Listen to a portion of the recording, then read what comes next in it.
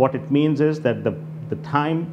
that elapses between the patient hitting the door of the hospital and the time it takes to open the heart artery.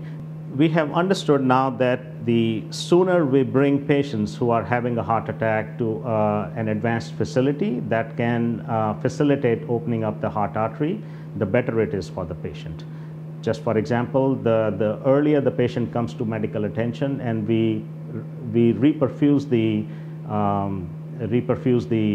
infarcted myocardium, meaning thereby we reopen the channel so that the blood supply is restored to the muscle, the more muscle would be saved.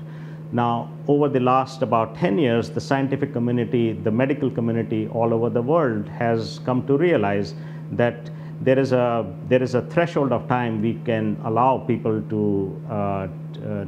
receive this medical care, and it has come to a determination that a patient who is beginning to have a heart attack and reports to a hospital, within about 90 minutes or earlier than 90 minutes, if that person receives the appropriate therapy so that the heart artery is opened, they will suffer less amount of damage to the heart. So this